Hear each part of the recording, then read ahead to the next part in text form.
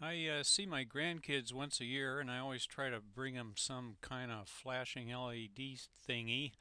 Last year I brought them blinker board. This year I'm bringing them Link-a-Blink.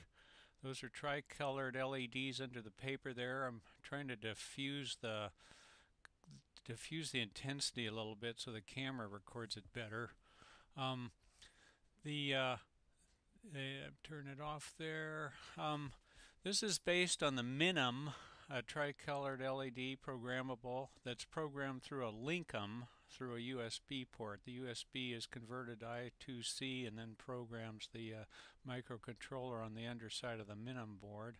I've got a three-way double pole switch to isolate the battery and the programming.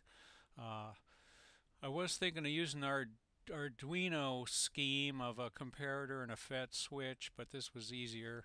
I replaced the male USB on the LinkM with a female, so I could just use a standard AB cable, the standard USB AB cable. Got the four AA's on the back.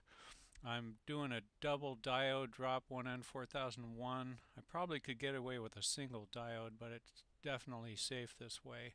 Um, and I glued epoxied the female or the USB connector down. The nice thing about this is you can program it. You can put it in the program position and then program it with a sequencer, and it's a visual programming, so these kids will be able to do that and enjoy it. Lots of colors, blink sequences.